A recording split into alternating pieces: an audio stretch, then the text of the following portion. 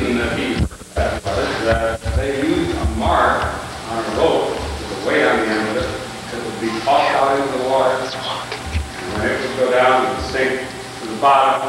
They'd haul it back in and see how far the rope was wet. And the second mark was called Twain. And if that mark showed, that meant that the boat was in the channel and they were moving on down where they belonged. They would be running around with the boat.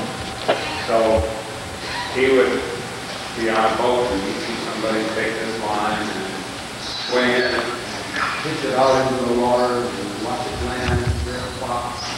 And then they'd haul it back in again, take a reading from it, and they'd call out, "Mark Twain!" which told everybody on that boat how the boat was doing on the depth of water.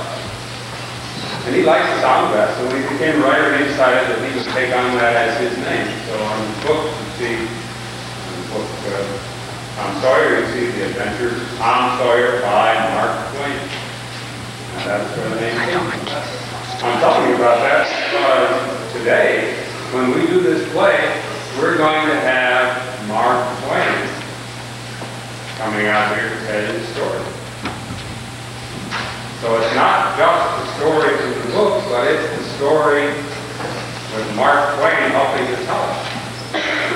So the first person you'll see out here on the stage is Mark Twain. He'll start to tell you the story of Tom Sawyer.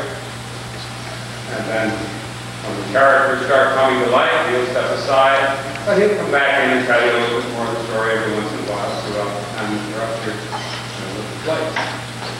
So you see the play, you see the story come to life in the play. And if you've read the book, or it'd be fun to see it on stage. If you haven't read the book, it would be fun to go get the book sometime and see how what you see on paper compared to what you see out here on the stage today. I hope you're going to enjoy it. All you boys and girls, all you big boys and girls. Thank you.